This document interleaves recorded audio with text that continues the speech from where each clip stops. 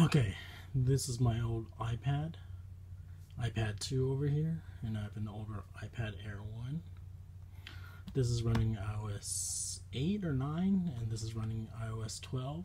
So for older iPads, if you want to request desktop, still the same in Safari. This is useful if you want to play games on a browser. Here's a refresh icon over here. I'll bring it closer. So you just have to press and hold the refresh icon until request desktop appears. Same goes with this iPad Air 1. Just have to press and hold. Request desktop website appears, and then I can click on it and it'll take you to the desktop website.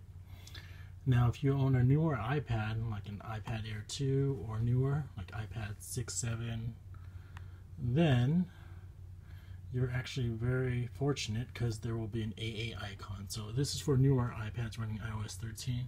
You have an AA icon where you can request the desktop easily versus having to press here. I have to press and hold request desktop website. And I'm not even sure how well this runs. So if you have a newer iPad, this is my iPad 7 from 2019. I just press AA and I can request mobile website, and even go to website settings over here. Click on there and I can adjust my settings for this website so that it always loads the website.